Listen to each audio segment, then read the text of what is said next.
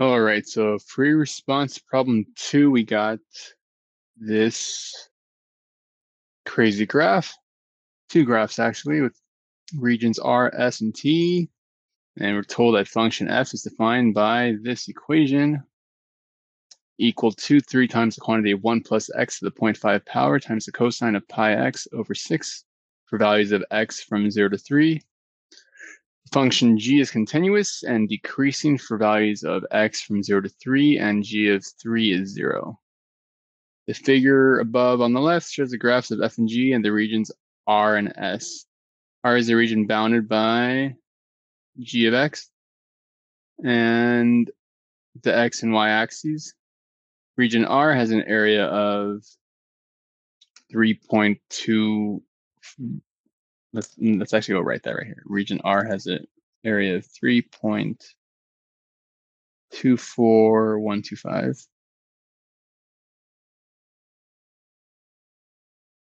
S is bounded by the y-axis in the graphs of f and g. On the right here, we have graph of g of x squared, and the region T bounded by the x and y axes, and this has an area of 5.32021. So right away, you can tell this is going to deal a lot with volumes revolution. So hopefully you got that down. An area between curves. So first, you find the area of region S. We got to find this area. Now this will be equal to the integral of f of x from 0 to 3 minus the integral of g of x from 0 to 3. So let's set that up here. 0 to 3 of f of x minus g of x.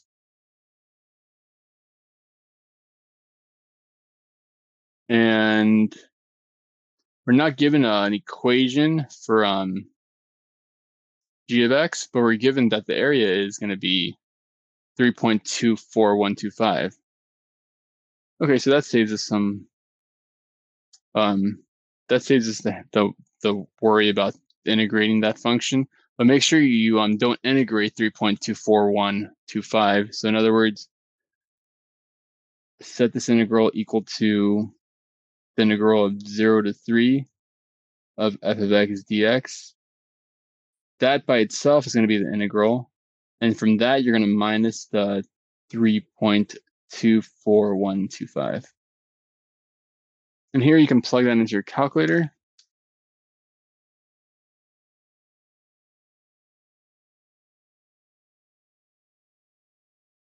And I'll walk you through it in case you want to see it.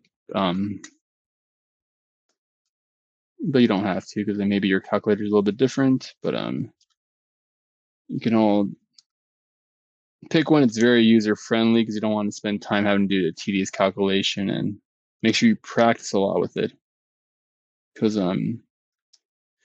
minutes matter on this thing, in this exam. So to the 0.5, hopefully I don't screw up, and is the cosine.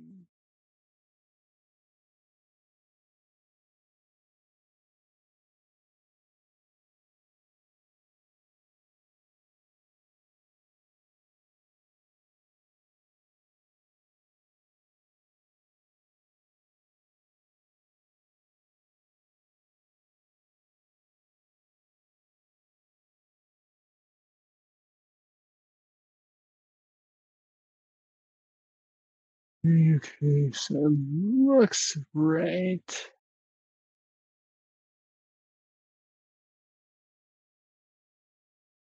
Minus 3.24. All right, yeah, 4.1919 about.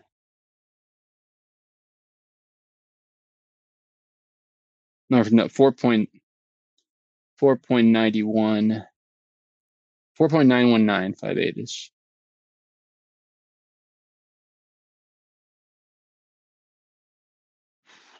All right, part B, find the volume of the solid generated when region S is revolved about the horizontal line y equals -3. Okay, so remember the volume of revolutions formula? The volume is equal to pi.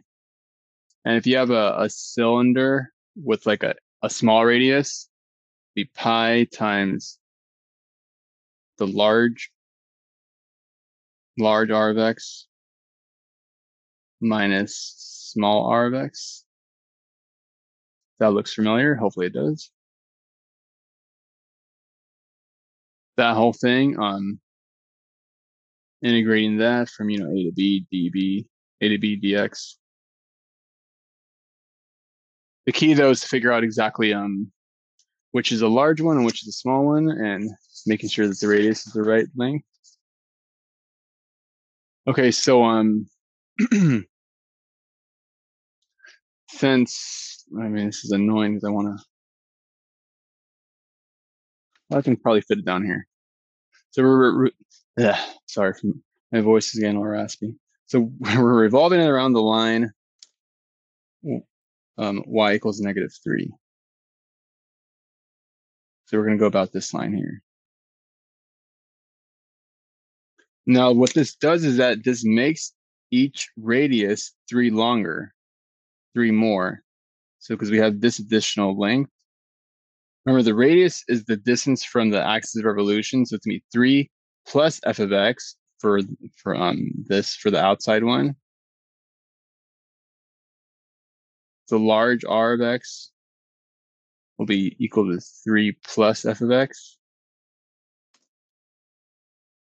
And the small one will be 3 plus this one, which is g of x.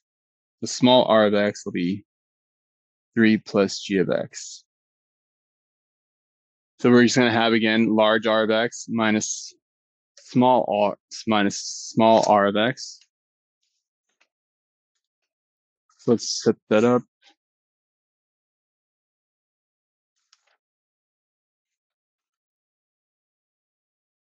Almost forgotten, these are squared. Just remember it's pi r squared for a cylinder. So then the volume will be looking like this.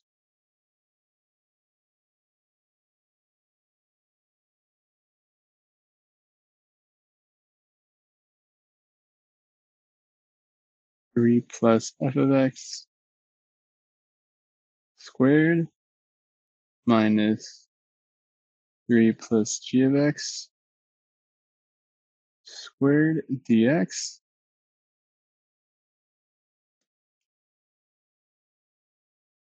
Switching the pencil in case I make a mistake. So multiplying this out, using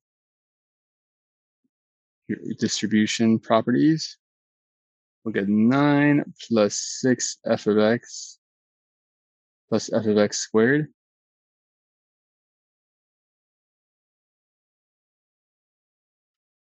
minus 9 plus 6 g of x plus g of x squared. And there'll be a dx on the edge, of course. It just ran out of space. Okay, so these 9s will cancel. That's really the only thing that cancels.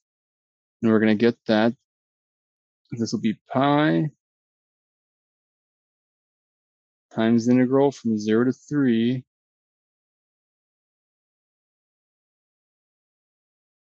6 f of x plus f of x squared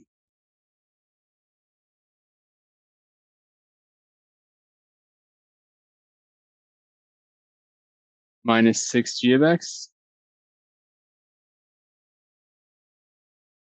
minus g of x squared,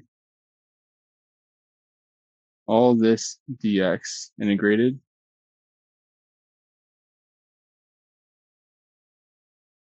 Now remember, we're given the values of the integrals of g of x as well as g of x squared from 0 to 3. Because see, we're given that the integral from 0 to 3 of g of x squared is 5.3021. And also for g of x, what we're given the 3.2, we're given that area, 3.24125. So we can replace those instead of having to calculate those. And especially we're not given the equation, so we couldn't do it either way. So let's write this now like this. So pi times integral, now just 6f of x plus f of x squared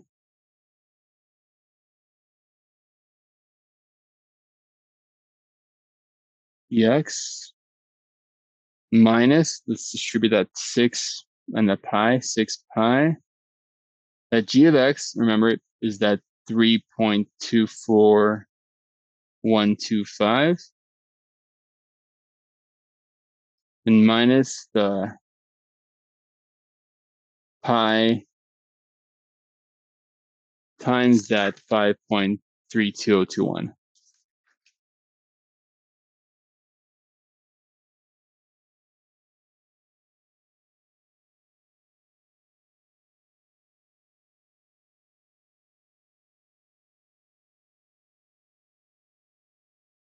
Now this we just do in our calculator.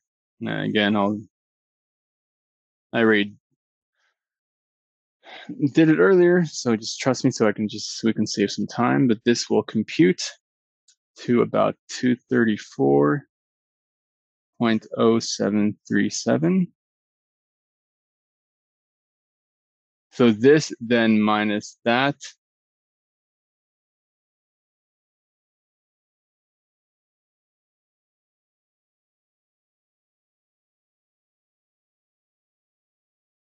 minus pi times 5.3021, giving us about 156.237 is what I got. Cool. I actually like these problems. As long as you don't make a small mistake, and I wish that you weren't so crunched for time, but they're pretty fun, I think. All right, the last one, part C. Region S is the base of a solid. For this solid, each cross-section perpendicular to the x-axis is a rectangle whose height is 7 times the length of its base in region S. Right, but do not evaluate an integral expression for the volume of this solid. Region S is the base of a solid. So going back to this,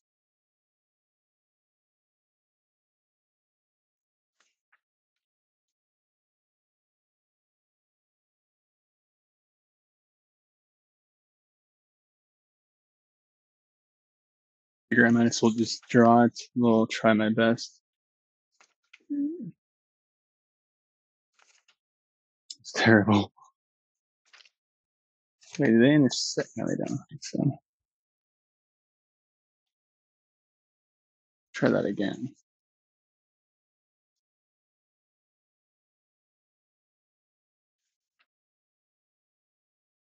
This is horrible. I need to let me try to look at it a different sheet so I can draw it better. Or they don't like this drawing. My apologies.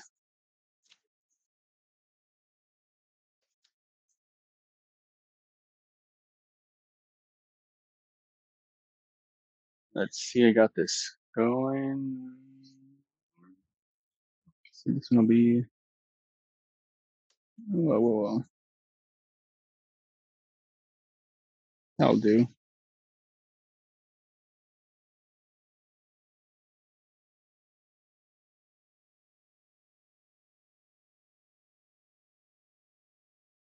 I think they intersect there. Let's just leave it like, yeah, they intersect there. 3. On top we have F. Down here we have G. And this is region S, remember?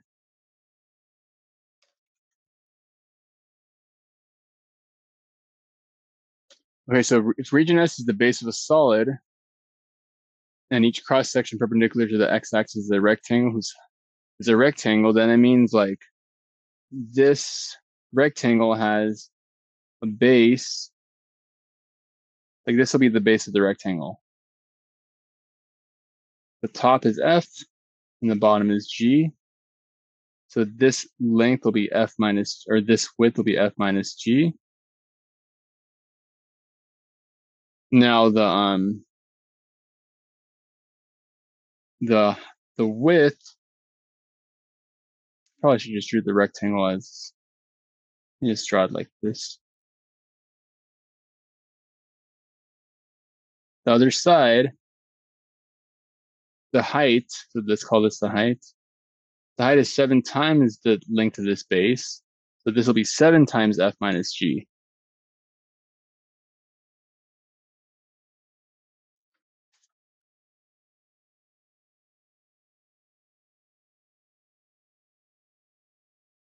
And then the area, as we know, of a rectangle is length times width, or height times width. So let's call this, let's say this is the height, and this is the width.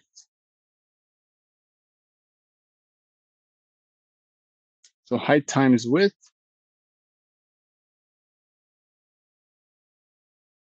In other words, it will be equal to 7 times f of x minus g of x times f of x minus g of x.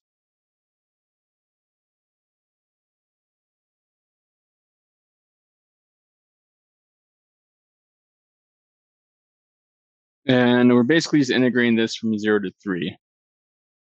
So our integral is going to look like this. 0 to 3 of 7 times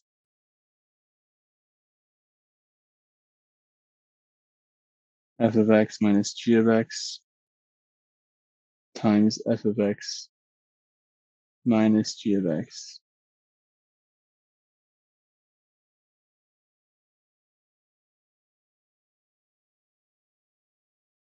I kind of want to draw it. I don't feel like you have to draw it, but I want to see if I can draw this.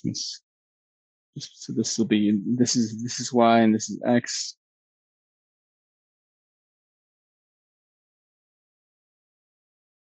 And this is that'll be f of x.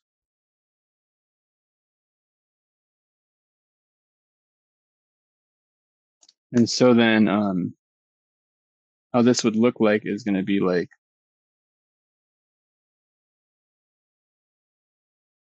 with 7 times the length, right? That's going to be pretty rough.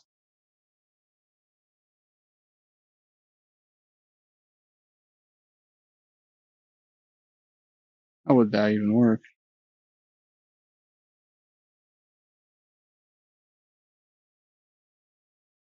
Not very good, but anyways. That was terrible actually. Anyway, sorry about that. But for this again, you don't have to worry about doing the calculation. Just make sure you visualize it and understand the principle and the concept. I personally like these ones. Some of my students don't like them because the geometry doesn't click for them. But just practice. There's usually at least one of these on the exam in the free response section. Okay, so I hope that helps. Let me know if you have any questions or maybe any tips or something maybe I didn't explain clearly. I'm not the best yet. And any feedback, leave comments and a like if you did find it helpful, and subscribe, of course, if you want to. And I'll see you guys in the next video.